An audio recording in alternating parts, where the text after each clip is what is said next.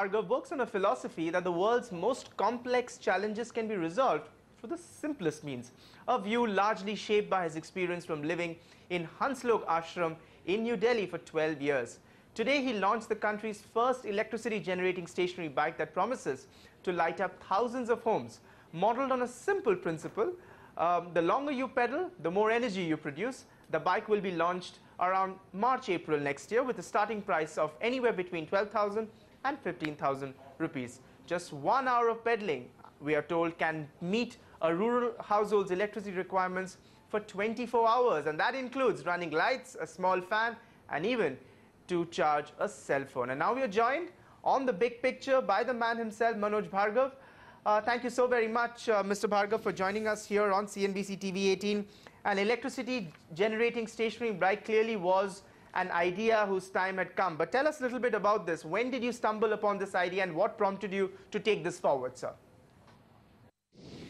Well, the idea came after we had spent a lot of money giving money away all over the place and realized that not much was changing with that.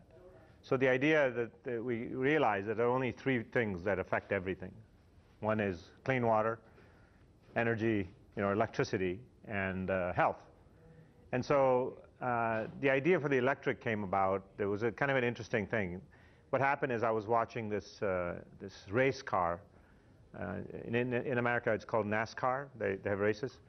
And one man took a jack, put it under the car, and with one swing of his hand, almost flipped the car over. So I went to our guys, the engineers, and I said, look, if this guy has so much power in one hand that he can do this, why cannot we take that and turn it into electricity? So that's where we started. And we started to experiment with these things, which were pumps. And it was a total disaster. And then we worked on it for a long time, and then finally somebody came up with the idea that we would use these flywheels and alternators to do it. And then all of a sudden, it worked. And then for the next 6 months, we tried to make it more efficient and simpler. It turned into this complicated bunch of stuff. And then we start taking away parts and said, we don't need this, we don't need this. And in the end, we ended up something which was 80% a bicycle. And then all it has beyond that is an alternator and a battery.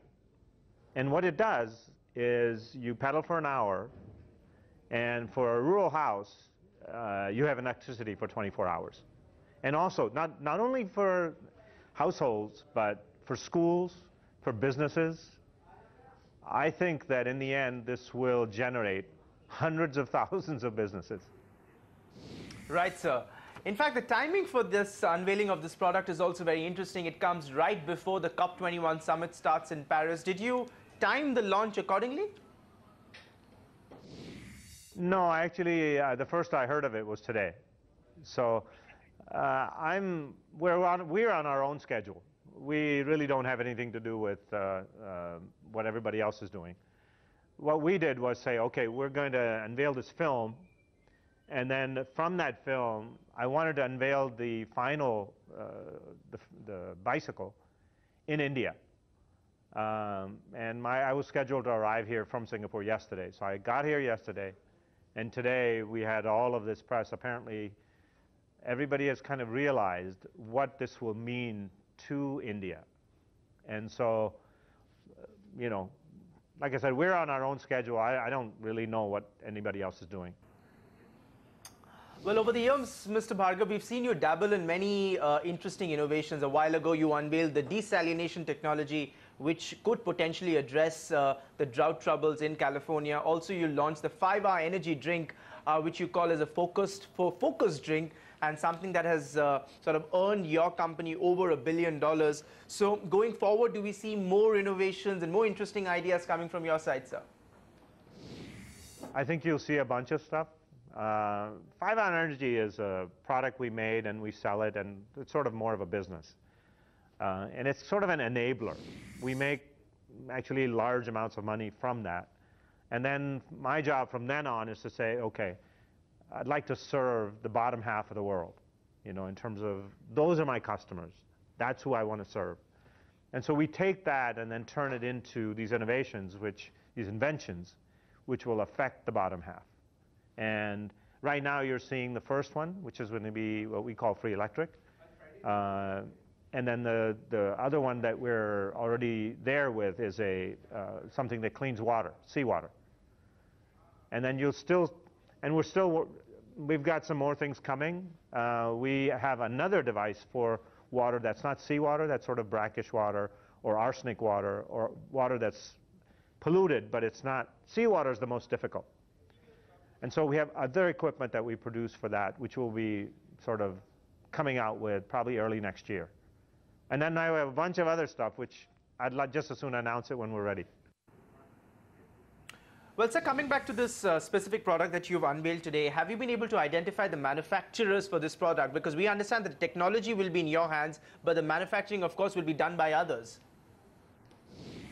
We're definitely in deep talks with a couple of them. And again, this is going to be produced here. So it's going to be manufactured here. And the infrastructure is already in place. So we're at the late stages of getting all that ironed out. We expect production to start in March. Can you also give us a sense of how many are you looking to produce in the first year? I think the first batch is going to be just a small batch, which is about 10,000. And then from then, we'll see what the sort of the demand is and what where all we can get it. And at that point, I don't know. I mean, the whole market is probably 100 million of these. There's no end to how many people want to have a device that will give them free electricity. And true, sir. In fact, many would say definitely that for an innovative product like this, the scope would seem limitless. But still, I mean, you have sort of put in your money and you're sort of, putting that product out there. So have you been able to do any sort of survey or any kind of market analysis to sort of figure out the potential size for such a product? Well, I don't think you need to do huge amounts of studies for it. I mean, pretty much everybody needs electricity. And the only way to get poor people out of poverty is if they don't have electricity, it's not going to happen. So I think it's it's 70% of India that gets electricity 2-3 hours a day or not at all. And so our market is that size. And that, of course, doesn't include all the little businesses that will start or all the schools or all these other organizations that need it, healthcare organizations. So I think it's not something that whether the market is 50 million or 150 million, right now it's irrelevant because we have to get to 50 million first. So you also have a very sort of a very interesting personal life. Like you dropped out of Princeton because you got bored just in the first year. Then you went on after some years to live in the Hanslok Ashram for what, 10 to 12 years? How was the ashram? How did the ashram experience influence your thinking when it comes to sort of coming up with innovative solutions to some of the world's most complex and vexing issues? Well, absolutely. I mean, most people, when they go to school, they'll go to college, then they'll get their master's and so on. My schooling was a little different. I did 1 year at Princeton University. And then after that, my education was those 12 years where I learned things in a different way. And so that education definitely influenced everything because I tend to go towards simple. Whereas everybody else seems to, from my perspective, go towards complicated and new. I look at how can I get there in the most simple way possible. And so that's why the devices that we have are not put together with state-of-the-art technology, but technology that was really useful, but may have been 100 years old. And so our approach to things, because it's different, nobody came out with the same things as we did because our approach has been completely different. A product like this, sir, could also be sort of potentially be very useful for the government when it's looking to move away from fossil fuel-based energy. Will you reach out to the government with this product? Absolutely. I mean, I think the Indian government is so vast that it would be foolish of us not to work with them. However, I mean, we're going to do it on our own. If the government helps us in any way, or we can work with the government, that'll be great.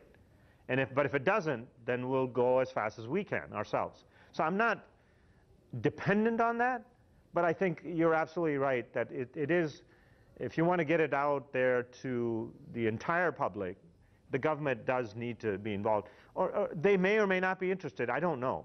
Nobody, I mean, when they contact me, I'll let you know.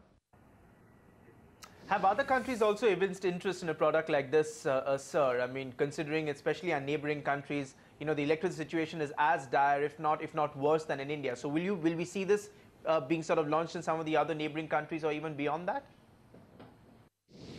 Actually, we've got inquiries from at least 50 countries. All Southeast Asia, Africa, South America, Eastern Europe, everywhere there's demand for this. And we, at this point, we're going to start a small plant in the United States, because the funny part is there's huge demand in the United States, which makes no sense, but there is. And India. Those are our first two areas. And then what we're doing is we're going to make a model plant in the US, which then every country can come in and transplant that to their own countries. And we will license them, we will help them with technology, we will help them with process, and make sure that their quality stays up to speed. And that's one of the big things that I have is, I don't mind if people are going to copy this, but I'm going to make sure they copy it well. You know, I want them to do a good job. I don't want, you know, second-rate products to, you know, take advantage of the poor. So essentially, sir, you're saying that you will be offering this, you know, this technology for which you have a patent free of cost? Yes, because look, in the end, we're not going to make any money from it. So it really doesn't matter to us. But however, if we license somebody, if that company thinks that I'm going to give out to another 50 companies, they're not going to make it, right? If they're going to have 50 competitors, nobody's going to make it. So I'm only going to license selectively so that they at least have a business. In other words, they have some protection that otherwise nobody's going to make it for me. It's clearly, sir, a product which I would want to lay my hands on very soon. Thank you so very much, sir, for joining us here on The Big Picture, and wish you all the luck with this.